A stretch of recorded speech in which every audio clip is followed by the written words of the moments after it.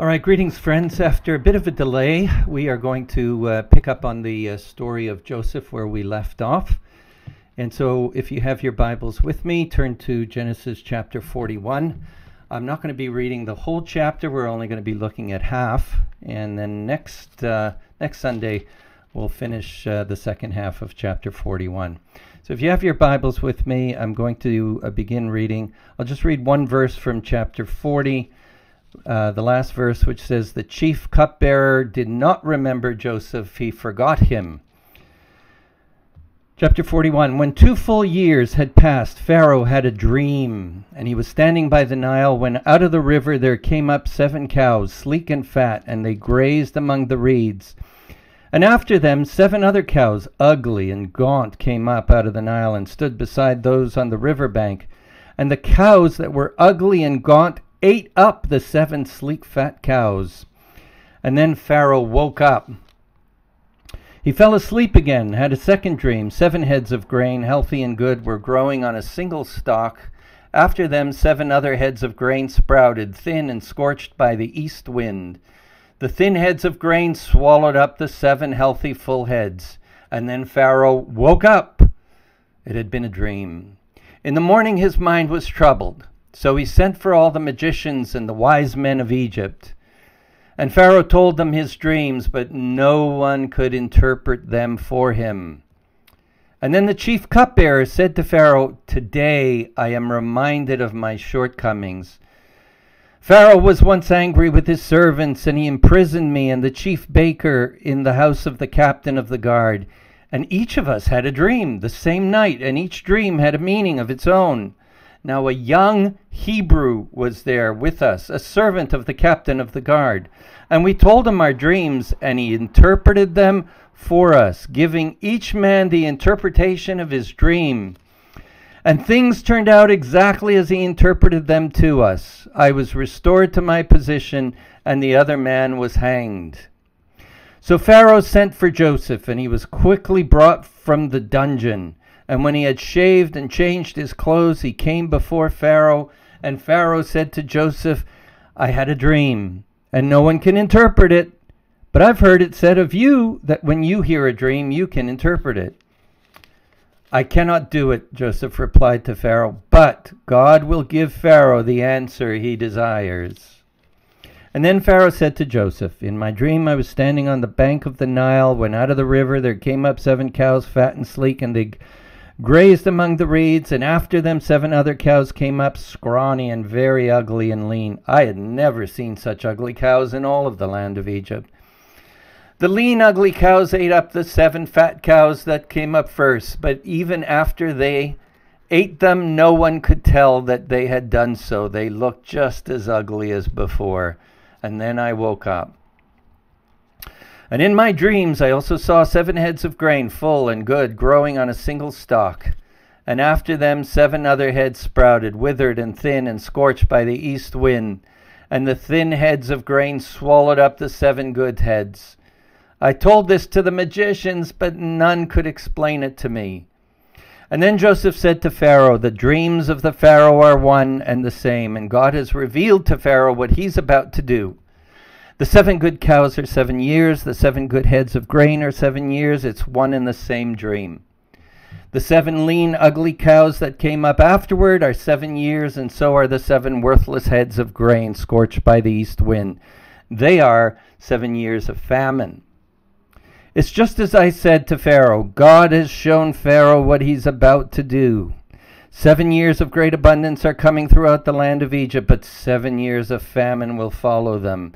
Then all the abundance in Egypt will be forgotten, and the famine will ravage the land.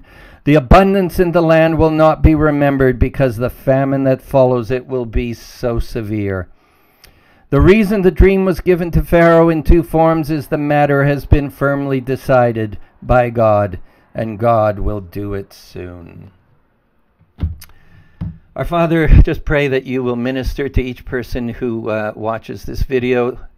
Pray that you would speak into our hearts. We want to hear from you. We need to hear from you. Lord, be praised in our time together. For we pray this in Jesus' name. Amen. Now, just as we reflect on the life of Joseph, might be able to say that all people suffer in this life, but some people suffer so much more than everybody else. And Joseph, he lost his mother when he was very young. She died giving birth to his younger brother. But Joseph ended up becoming Dad's favorite son, deeply loved by his father. So that was a good thing in Joseph's life. But that good thing caused jealousy and envy in his brothers, and for that reason they hated him, and they plotted to murder him. And in the end, they sold him into slavery. Such was the story of Joseph. Joseph became a slave. But he had some other good things going for him. He was smart. He was a good worker. And so eventually he got this really good position in his master's house, Potiphar's house. And he was also a man of principle. And another good thing that he had going for him was that he was a good-looking guy. But his slave master's wife took a liking to him, and he refused to lie with her, and so she accused him of sexual assault and attempted rape, and so he was sent into prison. But while in prison, some good things happened, and he was given responsibilities over other prisoners, and especially the VIPs that were there, and so he met two of them. And they each had individual dreams, and Joseph had some good gifts. He was able to interpret their dreams, and he said that one of them would be restored and the other one would die. And he asked the one with the favorable outcome to remember him, but as we read, he forgot Joseph. Just think of this, 13 years. About 13 years of Joseph's life, he lived as a slave. And the 2 last years, he spent in prison in shackles. So from his late teens and right through all of his 20s, he spent as a slave. You think you've had it hard. Now, as we reflect on his life and everything that he went through, what can we expect from this young man who all his life suffered? All his life he was a victim, a true victim. Now, I've heard many experts, and I have no doubt that they would predict that inevitably that this young man is going to be angry. He's going to be full of rage. We can expect that he's going to be antisocial, that he's going to be anti-family, that he's going to be anti-woman, that we can expect that perhaps that he's going to be an atheist, or at least if he believes in God, he is going to be very angry with God because God ruined his life. God didn't stop all these terrible things from happening to him. We can expect that if ever he gets the chance, he is going to take revenge on all his enemies.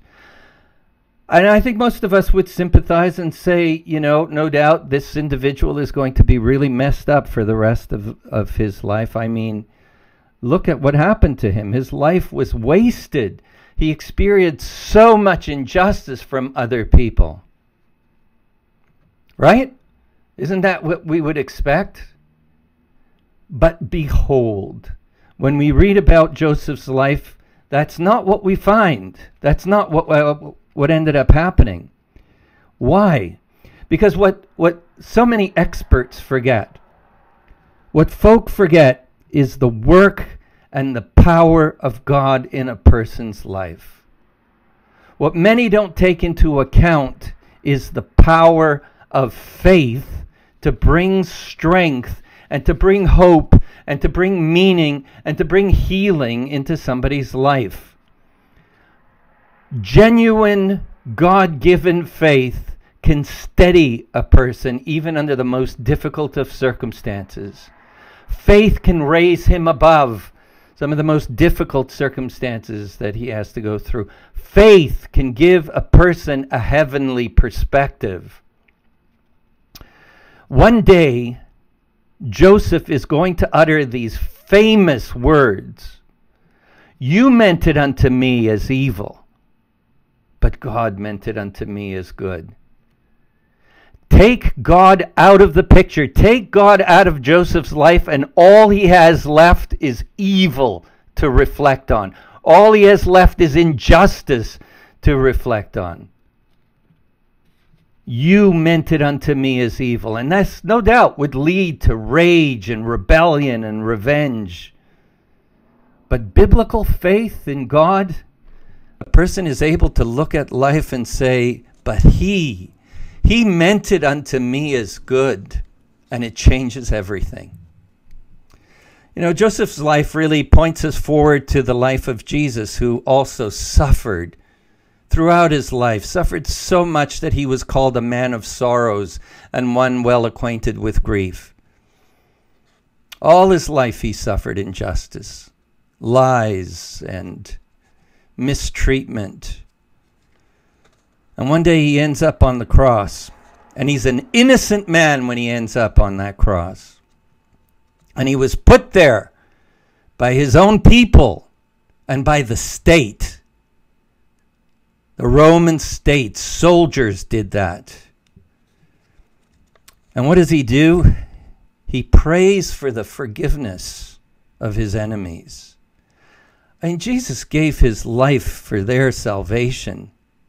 And although his own people had betrayed him and mistreated him, and the police state had done him wrong, he never asked his followers to take revenge.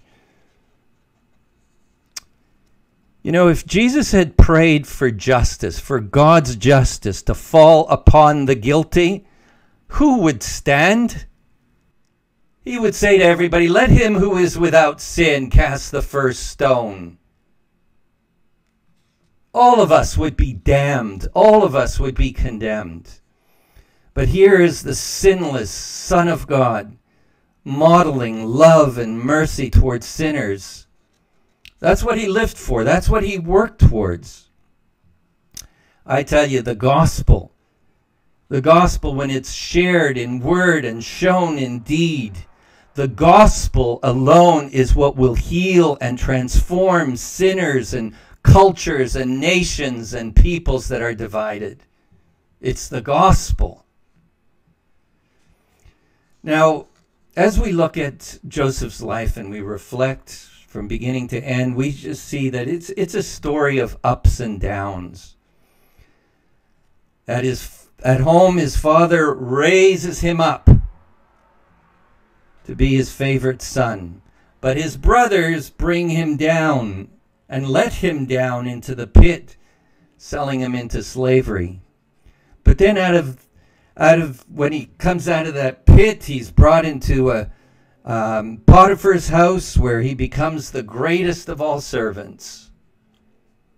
But then he's brought down into a prison cell because of Mrs. Potiphar's false accusation. And then, as we read, after 2 years in prison, he is being summoned from Pharaoh, from the prison to the palace. And God was with him in the ups. God was with him in the downs. He's with him during those times of drama, and he's with him in those times of monotony and suffering. You know, Joseph must have thought that, at times anyways, that he had God figured out. You know, he had been given this dream when he was in his early teens, and he must have thought, oh, now I know what my life is going to be all about. But then his life takes these twists and turns that, I mean, what on earth is God doing? And then when he ends up in Potiphar's house, you know, and he rises to the top, he must have said, oh, now I see what God is up to. But then he ends up in prison. And he must have thought, I don't know what God is up to. And then there's these two fellows that end up in prison. And he interprets their dreams. And he must have thought, you know, now that I've interpreted their dreams, I mean, this is going to be my ticket to freedom. But nothing happens. For 2 years, nothing happens. And he's forgotten. You know, for the most part, I don't think we know what God is up to in our life or how he's going to get us out of our dire circumstances. His ways are mysterious. Every time you think you've got God figured out, you know, he throws a curveball. Something happens that you didn't count on. You know, just don't try and figure this all out. Just be still. Know that he is God. Trust him. That's all we can do. That's all we can do. So it's so important for God's people to learn to wait upon the Lord. And if the door closes in your face, just wait. Serve. Pray. You know, if the hearts of other peoples are cold and hard against you, just wait. Serve the Lord. Pray. You know, if the person that you have done good to forgets you, mistreats you, just wait. Serve the Lord. Pray. I mean, if God has given you direction, he gave you a dream, a calling, an assurance, but nothing has happened, just wait on the Lord. Serve him where you are. Just continue to pray. Now, Joseph had been in prison for 2 years, and he wakes up, and it's a day like every other day, just another boring day ahead of him. But unbeknownst to, did I say David? It's Joseph. Unbeknownst to Joseph, Pharaoh had 2 consecutive dreams. And these dreams were different from all other dreams. Because most dreams, they're just full of nonsense. They're empty, confusing. But on this occasion, it was God who had given him these dreams. Lord, have you not heard of the separation between God and state, between God and politics? Are you getting involved? Are you trying to influence a leader? You're only allowed to work in the church and amongst people who believe in you. Isn't that what a lot of people think? So what is this that we're reading here? Of God influencing a pagan politician. He's receiving divine communication. You know, this is the 3rd time that we read about dreams in the story of Joseph. And each time, they take place in groupings of 2. Right? Joseph had 2 dreams. If you put the cupbearer and the baker together, they each had 1 dream simultaneously. And so that makes 2. And now Pharaoh has 2 dreams. So that's 6 dreams total. And each of these dreams, each dream is prophetic. They tell of things to come, things that will happen. And in each case, the dreams are shared. It seems that nobody is able to really keep these dreams to themselves. They always seem to come out. They seem to compel people to speak. When Joseph shared his dreams, the interpretation seemed somewhat self-evident to his brothers and the father. They don't require any special gift to interpret them. However, whenever we read of an Egyptian having a dream, 2 things happen. 1, they are deeply troubled. They are deeply troubled. And secondly, the interpretation of the dream is not self-evident to the person who's dreaming it. So we need to ask the question, what's the point of God giving Pharaoh, this pagan Egyptian king, a dream that he can't understand, that he can't interpret? What's the point? Well, the scriptures tell us, this story tells us, in each case, God gave the Egyptians a dream. He did it to orchestrate a meeting with Joseph, the man of God. This is God's doing. This is God's providence. Think of it. Who would ever imagine that Joseph, an Israeli, a prisoner, would be summoned to meet Pharaoh the king, the most powerful ruler on earth in that day? I mean, what do they have in common? How is it possible that these two are going to meet and have a conversation with one another? Right? Only God can make the unlikely and the impossible happen. And that's what happens. But first, Pharaoh reveals his dreams to his wise men. And we read, but there was none who could interpret them to Pharaoh. You notice in this story, 3 times we read that no one could interpret the dream. Verse 18, verse 15, verse 24.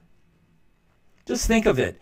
I mean, if they could have interpreted the dream, the meeting with Joseph would never have taken place. So their failure to interpret the dreams, Pharaoh's dreams, was part of God's doing. Now, I have to say, on a side note, that I'm somewhat perplexed by the fact that these so-called wise men, these magicians, the brightest of the brightest in Egypt, did not try and give an answer to Pharaoh. Why didn't they bluff? That's what so many people do today. They don't know what they're talking about. They don't understand stuff. But they bluff. They pretend like they know. They come out with these confident theories that they know what's taking place. Why didn't these men do that? Here's what I think. Remember what happened to people who displease Pharaoh, right? They end up in jail. They end up being hung. And it reminded me of when I lived in Montreal. I recall watching these TV shows where people would call in and they would talk to a psychic. And this psychic claimed that they would be able to give guidance and they knew the future. So you just had to tell them your birthday, and you had to tell them a few facts and what kind of question you wanted answered, give them some details. And of course, remember, this is $1 a minute, right? And they would give an answer. And there was no way for those of us who were watching to see if their predictions came true. But I suspect that some of their advice didn't come to pass, and that many of them got sued. Why? Because, you see, at the bottom of the screen, there was, in small print, you could read this: for entertainment purposes only. These magicians knew that the stakes were high. This was not for entertainment only. If they got it wrong, they would lose their head. You deceived Pharaoh, and he would not take it lightly. You know what else this teaches me? That their inability to interpret dreams shows the impotence of pagan wisdom to understand the work of God. In 1 Corinthians chapter 1, verse 20, Paul says this: where is the wise man? Where is the scholar? Where is the philosopher of this age? Has God not made foolish the wisdom of the world? Here's the bottom line, that God's work requires God's interpretation. If we don't have God's word explaining to us what God is doing, what God has done, we're going to live in ignorance. And people are just bluffing and pretending like they know. If God didn't explain to us the reason for why we're here, or explain to us the meaning of the cross and the resurrection, we would never be able to conclude that Jesus was dying for the sins of the world and was raised for our justification and salvation. God's work requires God's word. And likewise in this case, God gave people dreams They know that they're meaningful and significant, but they don't have any idea what it's about. Not until God gives the interpretation. So, what do we read? Pharaoh shares his dreams and his wise men don't know what to do. They're at a loss. And then this cupbearer says in verse 9, I remember my offenses today. The writer Madeleine L'Engle has a quote. Why does it seem so often to be a human quality that we forget those who have done good things for us, and yet we remember those who have hurt us? This cupbearer remembers, and I would say this remembering is of God. And what does he remember? Well, he remembers the interpretation of Joseph, and he shares this with Pharaoh, and he says, in essence, you know, his interpretations were 100% accurate. So listen, Pharaoh, this young Jewish prisoner knew what you were going to do, perhaps even before you commanded it and thought it. There was no way for him to know this, but he knew it. And secondly, I will say this about him. He is a truth teller. He tells it as it is. He doesn't sugarcoat anything. He told me I would be restored, and he told the baker he would be hanged. You've got somebody in that prison that you can trust. So of course, Pharaoh, how does he respond? He says, okay, get him here. And this is what we read. So they quickly brought him out of the pit. I mean, first he's cleaned up, he's shaved, he's made presentable, and before you know it, Joseph is standing in the presence of Pharaoh.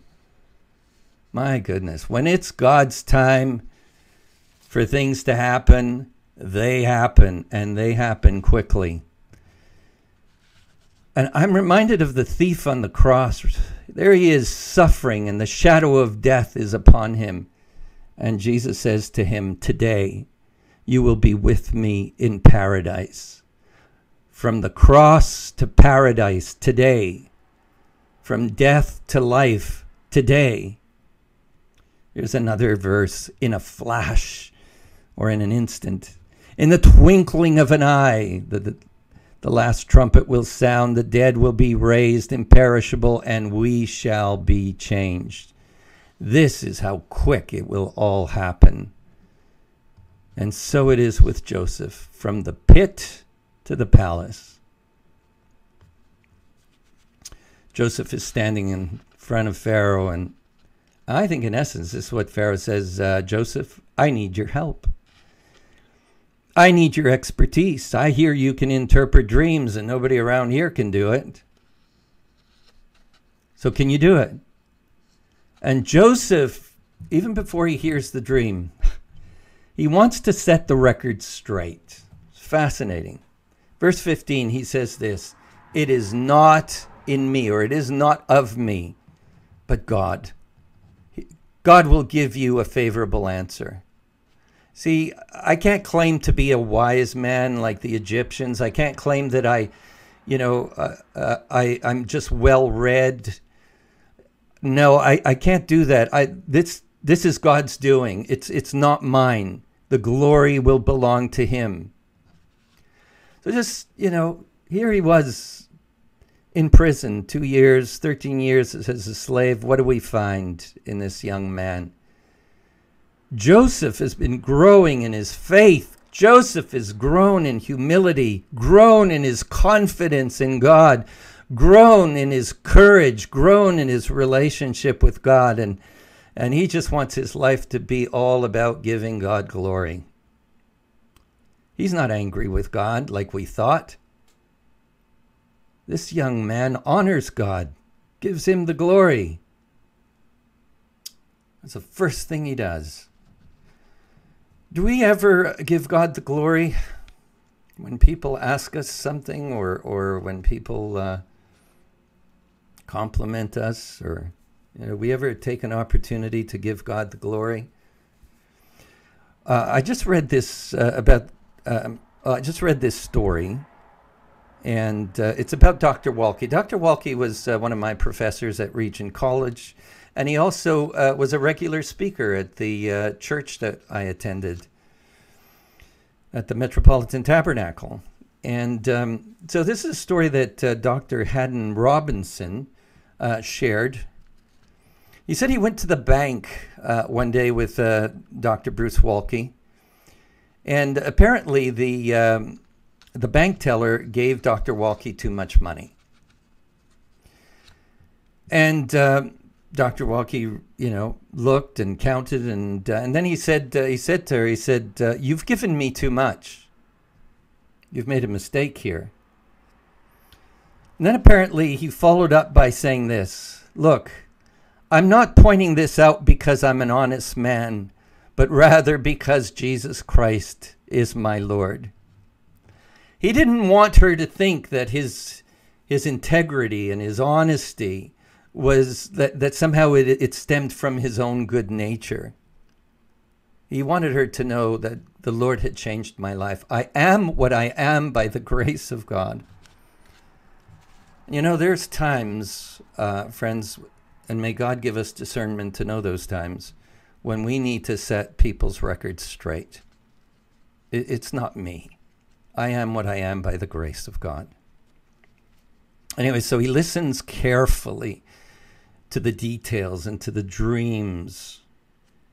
And he says to Pharaoh, both your dreams speak of one message, okay? It's just like one issue here. And then he says in verse 25 and 28, I love this. He says, God has revealed to Pharaoh what he's about to do. You get that? This is what God is about to do. What's about to happen in Egypt is not an accident. It's not just nature taking its course. It's not just foresight of what will happen. It is God's sovereign action. This is what God is about to do. God is going to do something that will determine the next 14 years of Egypt's economy. Wow. He doesn't moralize here. He doesn't say that God is rewarding them for being so good and that for 7 years he's going to bless them. And he doesn't say, look, God is going to do this out of judgment. There's no, because you've been so evil. He doesn't say any of that. But he does say that God is the one who is going to bring this about. For 7 years there will be prosperity and abundance in Egypt, but the next 7 years there will be great famine. And the famine will consume the land. It will be very severe. That's what he says to Pharaoh. So once again, Joseph is called to speak words of encouragement and blessing. But likewise, he's also called to speak words of warning. It was the same with the cupbearer and the baker. Same thing happened. He spoke positively to one and negatively to the other because that was what God was going to do. So what is required of a prophet of God? What is required of a Bible teacher? What is required of a man who interprets the dreams of God? What is required of every Christian in the conversations he has? Faithfulness to the text, faithfulness to God's revelation, faithfulness to God's word. And we can say that if there's someone who only speaks good words, who is always and only positive, where there's never a warning, he only speaks of health and wealth and of heaven, but he never tells you of hell. And he speaks always of love, but never of judgment. Don't listen to them. They are false prophets. They lie. Just like these fortune tellers that I used to listen to. stood out to me that their prediction was always positive. They always tickled the ears of those who had called. God is calling people who can speak the good news of the gospel and the warnings of judgment. Tell the truth, speak the truth in love, but leave the consequences with the Lord. So let me just pause and do that as one called to share the word of God with you who are listening. I must tell you the good news that you were created in the image of God. He created you to have a relationship with him. He created you in love, in wisdom. He created you for his pleasure, for good things to happen in your life. All of that is good news. But we have turned from God. We have sinned, every single one of us. There is none righteous, no, not one. We sinned. We can't put the blame on God. It's our responsibility.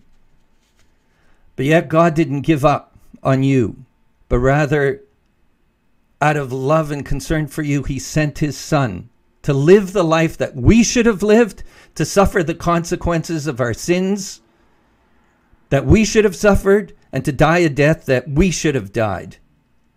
He did all of that. He suffered hell for us, the hell that we deserved. And he did all of this out of grace and mercy and love. And so here's the good news. Here's the challenge. If you accept Jesus, receive Jesus, trust Jesus, you will be saved. You will be forgiven. And it will be because of what he did. He did it all. He paid it all. But if you reject Jesus, you don't believe in Jesus, you play around with Jesus, play around with faith, play around with what it means to be a Christian, then you're on your own. You have no advocate to stand next to you on the day of judgment. You will have no leg to stand on because you will see you are guilty like the rest of us. And there will be nothing to justify you. And then you will have to suffer the consequences of your sin. And so God sends his people, his teachers, to remind us of the dire circumstances that are coming, to warn everybody and to tell them the good news of salvation. Heaven and hell is before you. Salvation and damnation is before you. Choose wisely. Bow the knee to Jesus. As for the rest of us, I don't know where you are in your life journey. You know, maybe you are riding the waves. You're on the mountaintop. Well, I would say don't forget to praise God and thank him. It's not an accident that things are going well for you. But at the same time, I would say don't forget the Lord. Grow in your faith. Become strong in him. Because nobody in this life is up on that mountaintop forever. Nobody is going to be riding the waves forever. Not in this life. And friends, if you're in the valley, you know, let's learn the lessons that we read here in the life of Joseph. That just because you don't see God working or answering your prayers doesn't mean that he's working, that he's not working. He is working. He is working behind the scenes. We just can't see what he's doing. Secondly, you know, if you've been in that situation for a long time, how long, oh Lord, how long? It doesn't mean that God's not going to change things around. He did it for Joseph, and he can do it for you. In the meantime, wait upon the Lord. Trust him. Grow in him. Pray to him. Turn your eyes upon Jesus. And when his time has come, when his perfect time has come, he will turn things around. For now we are called to be still and to know that he is God. May the Lord bless the reading and the preaching of his word.